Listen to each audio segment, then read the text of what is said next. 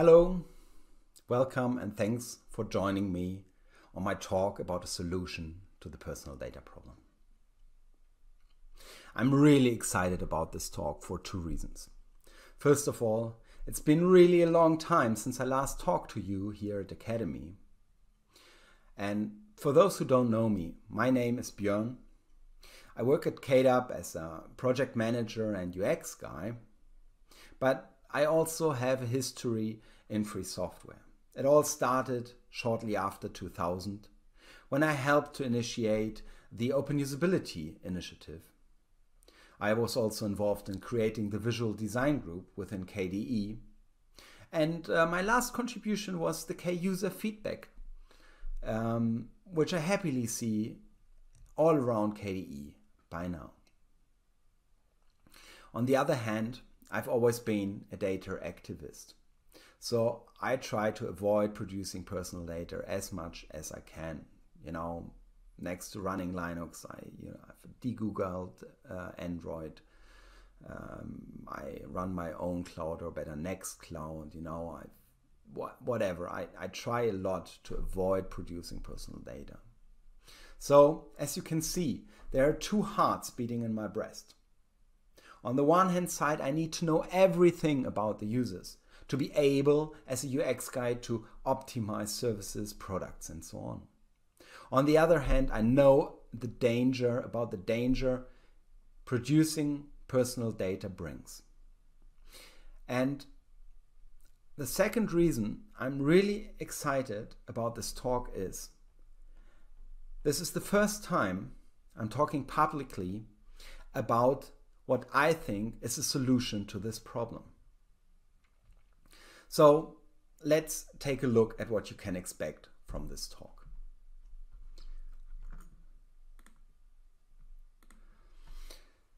First of all, I'm going to explain to you what a personal data cooperative is, how it can look like, because I spoiled this in the abstract, this is the solution to the problem. But more interesting than that, even more interesting than that, I will explain to you why I think that if it's done the right way, it will actually change the world toward a private world where we can still benefit from, the comfort and the services big data analysis based on our personal data brings. And last but not least, I will explain to you how and why we as civil society, as free software and as KDE specifically, why we are the ones who can start it. We don't have to wait for anybody else. We can just hack the current system and start it and change the world to a better place. I'm deeply convinced about this, and I truly hope that at the end of my talk, some of you are convinced as well, or at least as curious or curious enough to join me refining the ideas. What I'm going to present to you is a blueprint. It's not a detailed concept, but it is the fundamental idea behind it. And I hope you'll understand and get it, and I hope that you will agree at the end, even though I know you're probably very critical, because I know about the discussions about collecting private data within KDE, but I still hope that I can convince a couple of you to help me take this further. So obviously we need to start with a fundamental question. If I want to propose a solution to the personal data problem, the fundamental question is there a problem with personal data? And the answer is yes, there is a problem with personal data, a huge problem with personal data. And I really don't want to pitch you about this too much, because I think we can spend our time here much better. But still, I want to bring your attention to a couple of aspects of the personal data problem. So first of all, why am I talking to a free software community about this? Because I think free software is falling behind because we constantly say no to producing or using personal data. Our proprietary competitors, they collect and create personal data at large, and they improve the usability, the user experience of their products. And this is something we're not doing. And by this, the quality of our products will fall behind and behind and behind. So using free software will become more and more a matter of belief, of thinking of doing the right thing rather than using the better product. There are exceptions, definitely. But at large, we can't compete with the quality of proprietary software, of software that engineers the user and the user experience into the products itself. We're trying our best, but the key to success really is personal data. A second aspect I want to bring your attention to is innovation today often isn't about creating great algorithms. Innovation today often is based on the availability of personal data. Think, for example, about predicting traffic jams. It is really, really simple. You just have to know, okay, there are a lot of people on the street, and they're not moving at the pace they should be moving. So traffic jam. Yeah. So if we want to, help people with a good routing algorithm, we wouldn't need to know that there is a traffic jam. But this is something, if we don't have the data, we will not be able to create such a service. So these 2 points together mean that I think that our reluctance to create personal data and use personal data will actually lead to the situation where we as free software become more and more irrelevant. And this is something which is utterly wrong for society. We need free software, we need free services, and we need something as simple as a free traffic jam warning thingo. So, but there it goes even further. Yeah.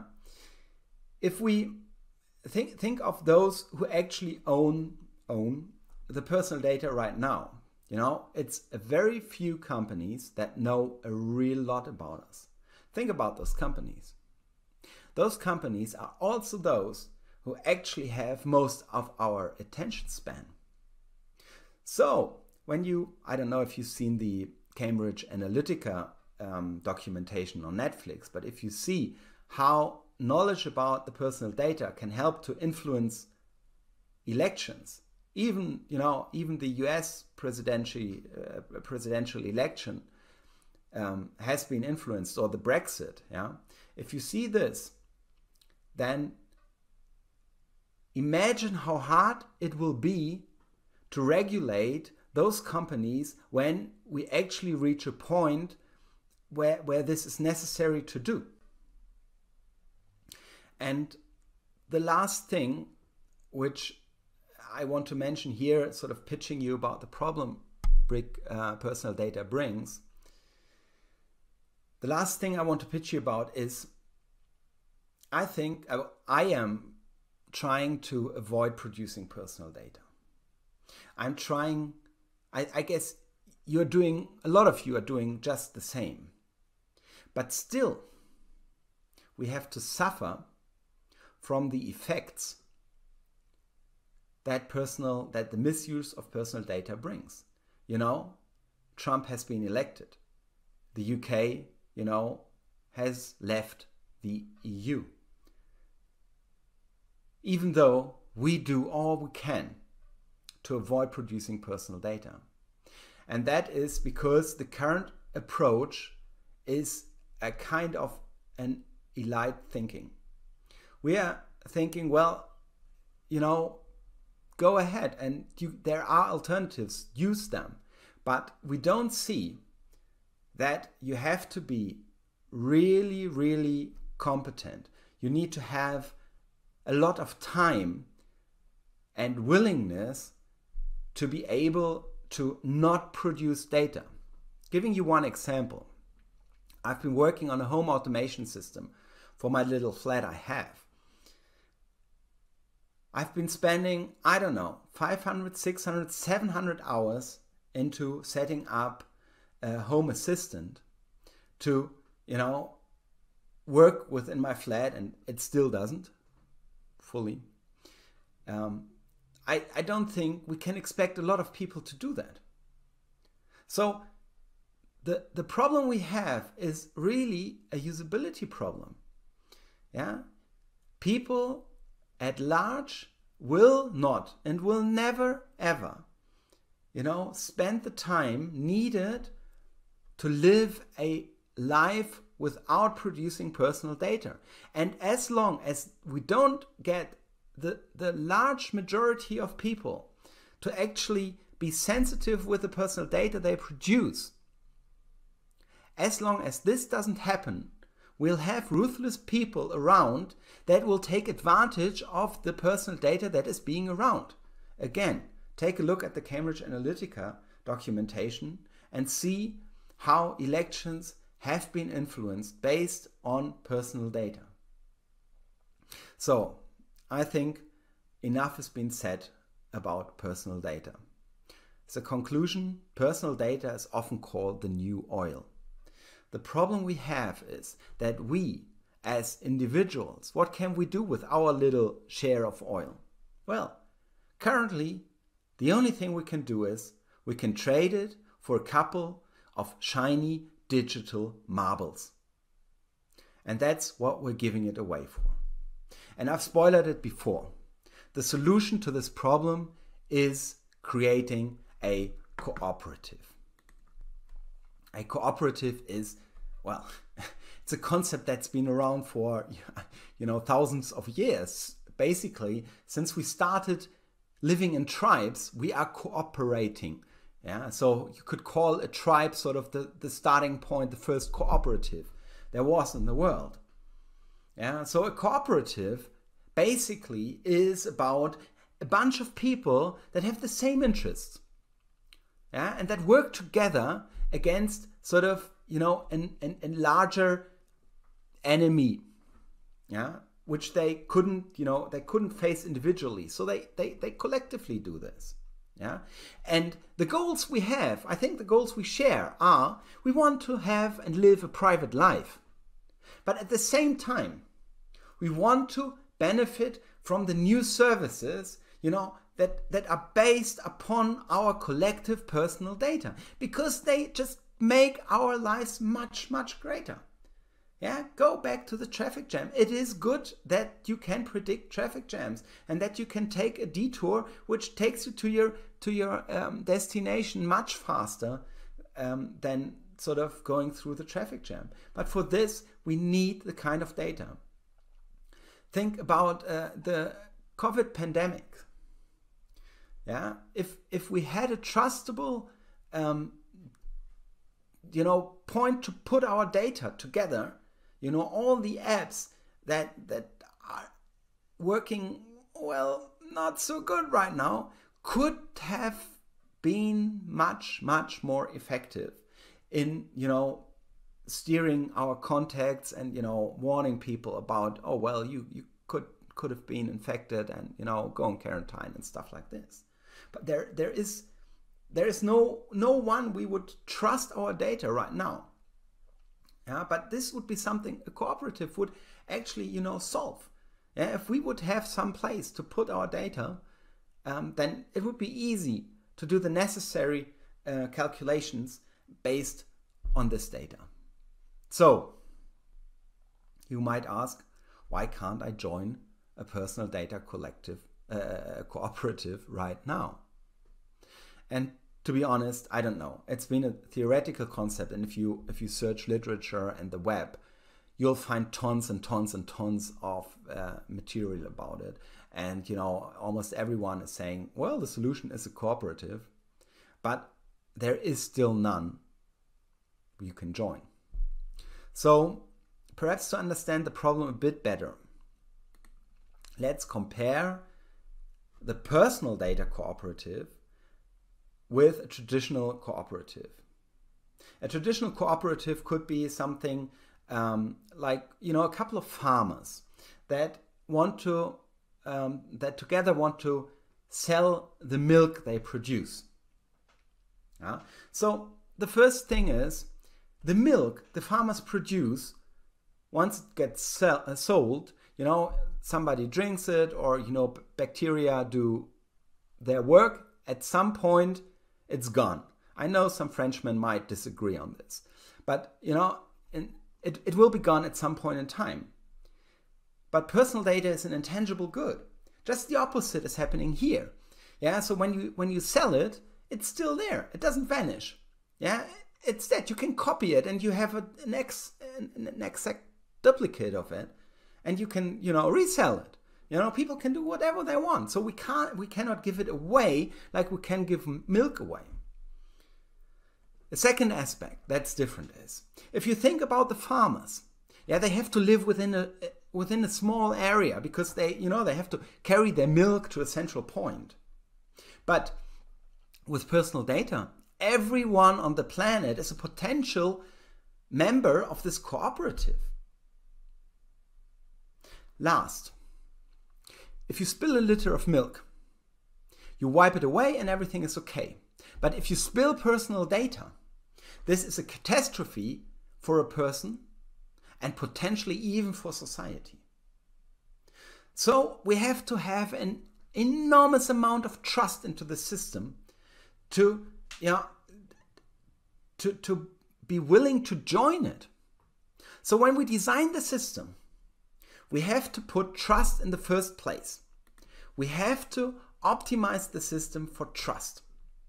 And three things for me stand out there.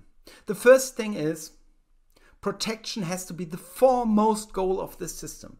We have to protect our personal data by all means. There can't be any compromises.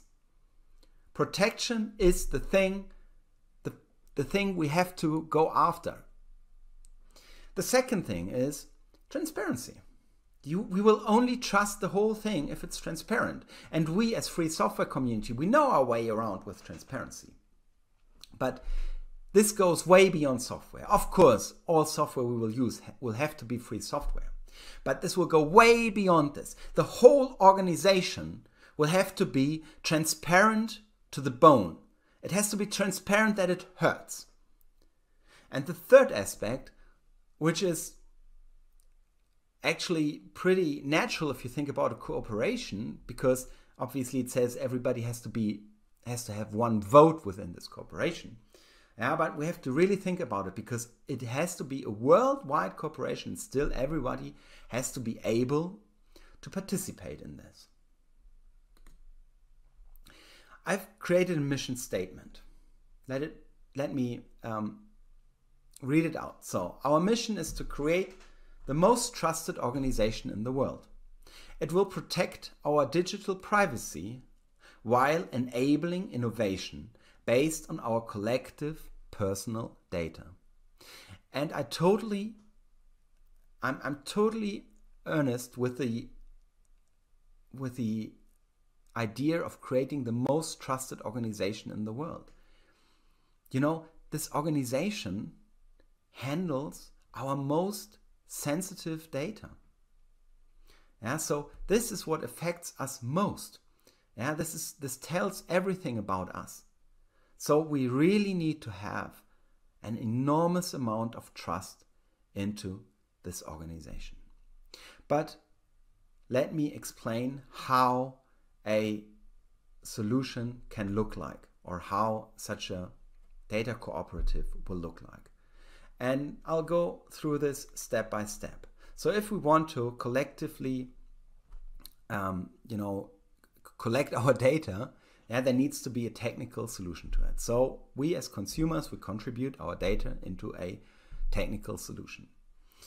So this means there has to be, some input mechanism.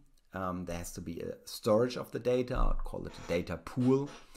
And there has to be the possibility to do evaluations based on the data in the data pool.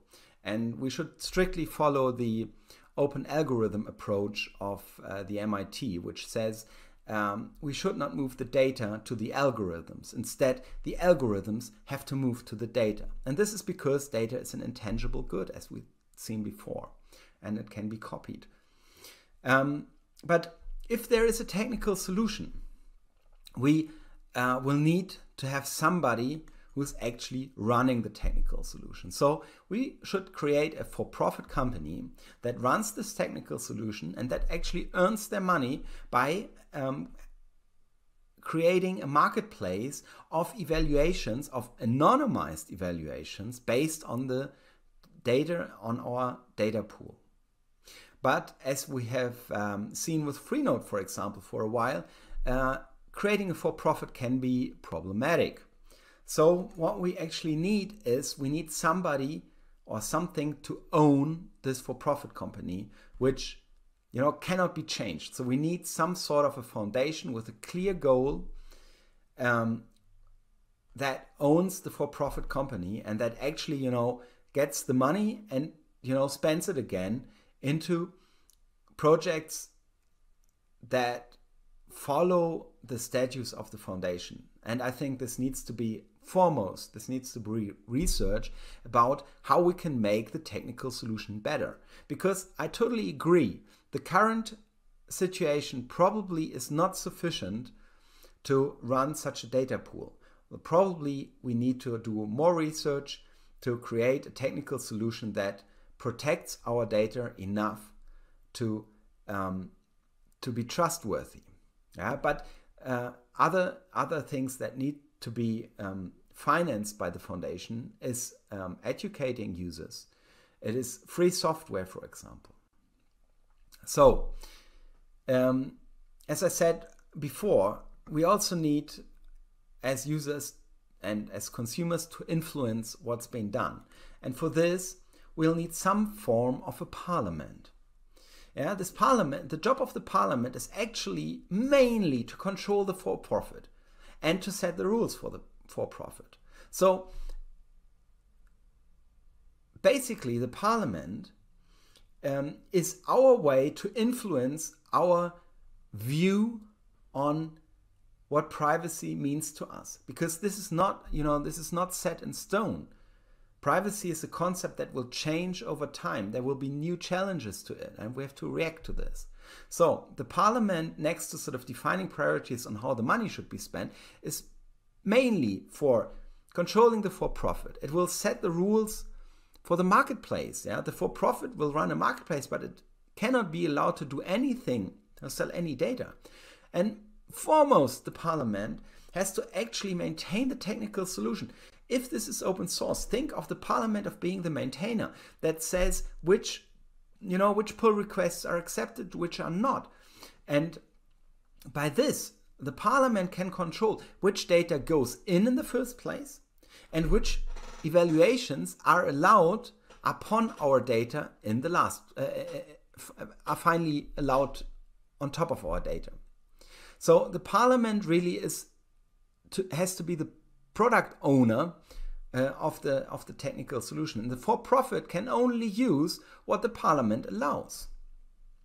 But if there's a parliament, we also need elections. And this, as I said before, is a very difficult issue because consumers are placed all over the world.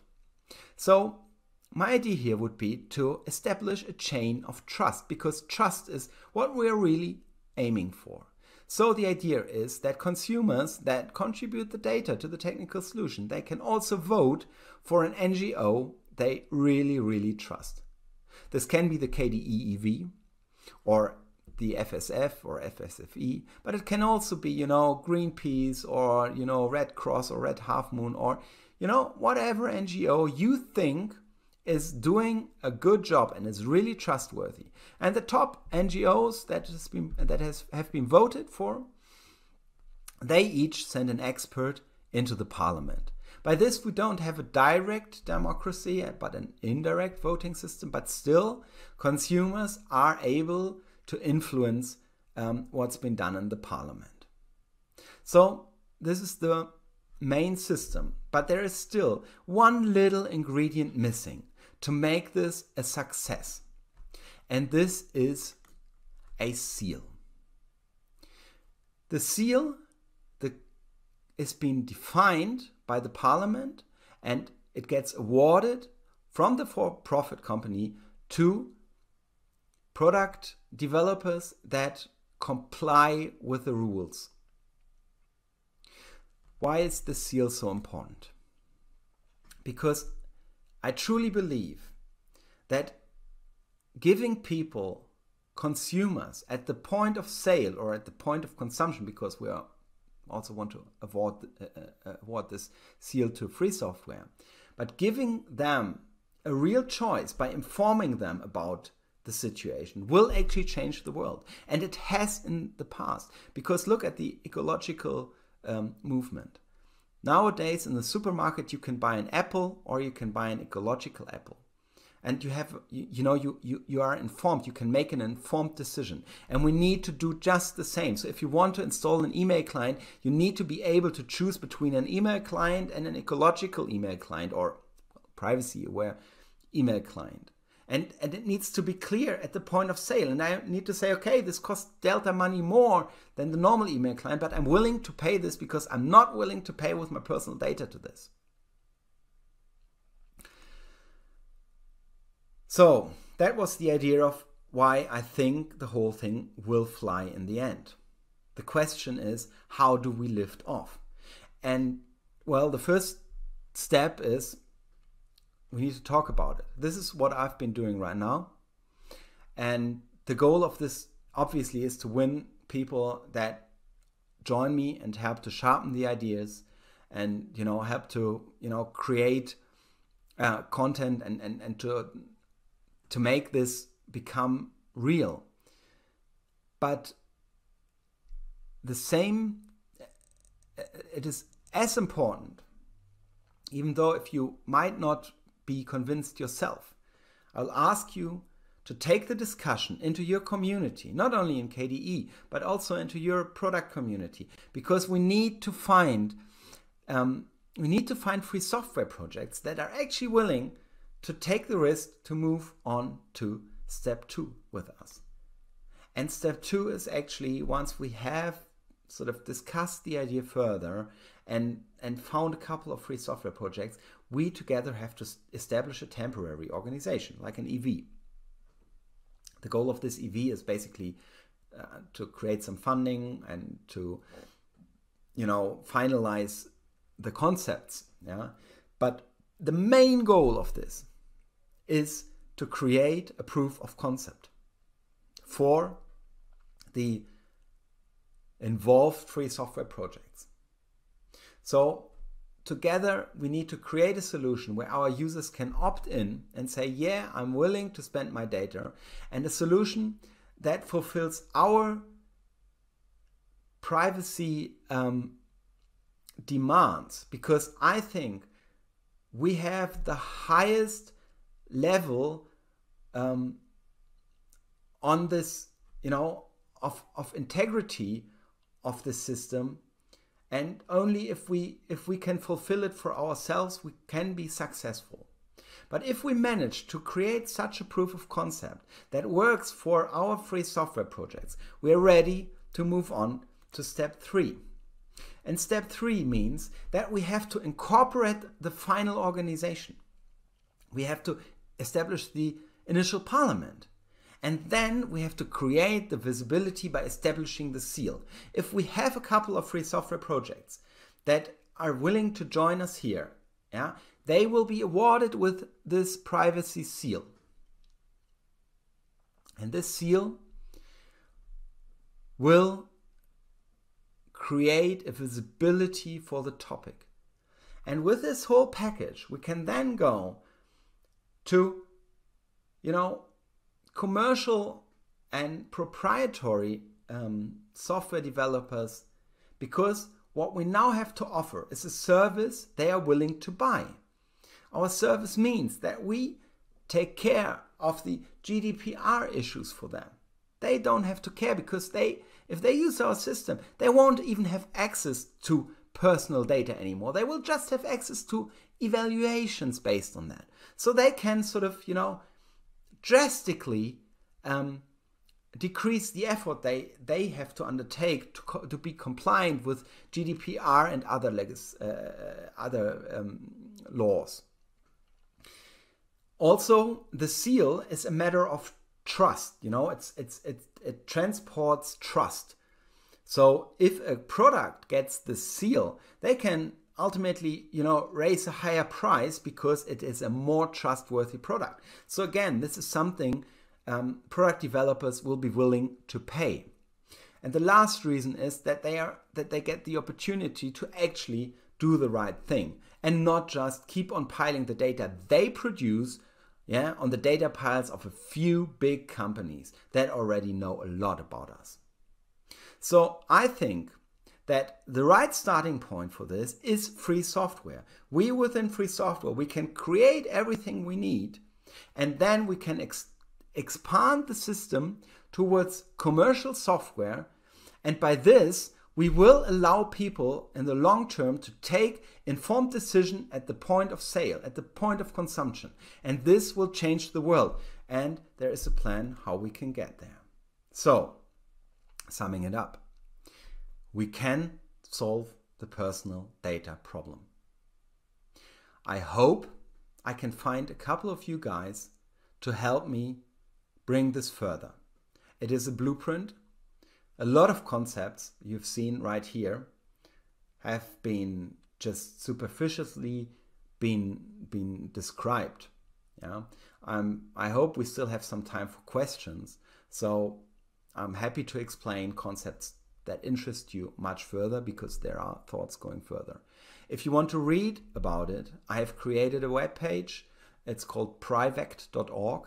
You can also reach me via Björn at privect.org, or visit the BOF I've scheduled for Tuesday at 10 UTC. So again, thanks for your attention and hopefully your interest.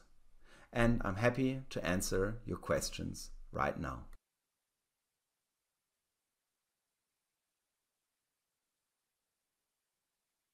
Thank you. I hope you can see me. Okay, thanks. We will have our speaker online in a few seconds. But anyway, for now, thank you for that. It was really a lot to think about. We even have we have questions. We have a lot of questions, actually. So I'm not sure now we will be able to answer all of them, but let's try. Okay. So I can see you. Can you? Hello, does it work? Yes, it does. So sorry again for this being a recording. I really would have loved to do this live. Okay, but I think it was good in the end. I mean, very, very, very good. So, and the feedback from the chat was on the same line. So, so let's start with the questions, because we don't have a lot of time, and we are going to use the score. So I see a bottle of score there. So from Cornelius, the first question is, what kind of data do you see where companies will buy data from such a cooperative? I think that's potentially a lot of data. Let me give you an example. Cornelius, you're asking this, you're working for a transport agency or transport, I don't know, agency is not the right word. It's whatever, for the barn you work. So if you sell a ticket, for example, then you collect personal data. And this data can go into our database. Now this data belongs to me as I've been buying the ticket, and to you as you've been sort of the ones that produced the data. So now, but you want to keep this data exclusively for yourself in the first place, but you might be interested to share this, for example, for research with other institutes, so they can do research on your actual data. So that would be the idea of creating a marketplace in very few words. But I mean, the kind of data is really, we have to discuss what goes in and what doesn't. But it can potentially be a lot. Okay. The next question is from Alesh, which is short but very, very big. How theoretical do you think this is? I think this is absolutely practical. It's a matter of wanting to do it. I mean, I can't do it myself. I'm a psychologist, you know. I work as a project manager. I can't program anything. I'm not a law expert, you know. I'm not an expert on any of the specific topics, except perhaps on the usability side, which I would like to answer Nuno's question as well within one go. He asked about the sort of what does it mean for the user. And I think that's exactly the important thing. The user has a single point. You know, the user needs to have a dashboard where he or she can just say, okay, I want my data to be shared with, you know, free software. I do want free software to be able to access it, but I don't want, I don't know, big tech, yeah, or I don't want, you know, anyone dealing with weapons to access my data. So the user actually gets a single point where he can control all the data and define where their data should go to. So for the user experience is extremely improved. By now or today, you would have to, you know, go through thousands of apps and, you know, individually state, yes, I want to share this kind of data. And I mean, you totally lose overview there. So I think it's very important that I think it's an absolutely practical idea. I mean, there are a lot of pitfalls and a lot of research to be done. Yeah, I think our database structure isn't good enough right now to, you know, cope with what we're asking for. But yeah, it will change the thing for the user as well. It will make it much easier. Okay. Another question is from TR, which has a higher score. So how will it be protected from abuse from inside, by agents inside the company, or from accidental leaks? Would it be integrated into the way private data is handled inside the company?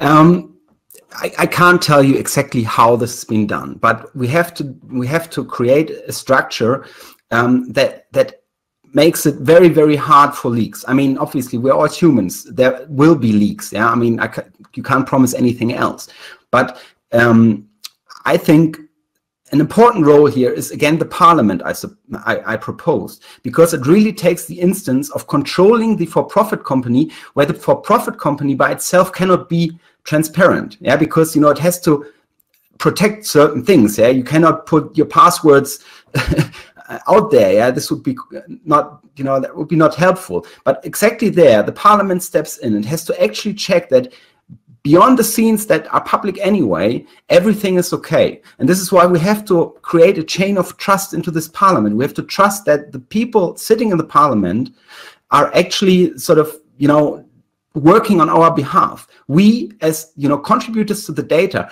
are the shareholders of this business. So this business has to work for us. That is the whole idea. Okay.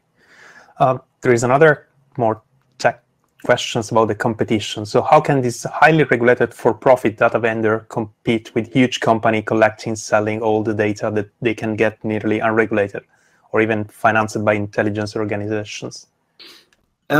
I think the lever for this is actually that we start within free software. We just offer an alternative. We don't force anyone. We don't force users into this, and we don't force companies into this. But from my professional experience, I know that not a lot of companies are actually interested in my data.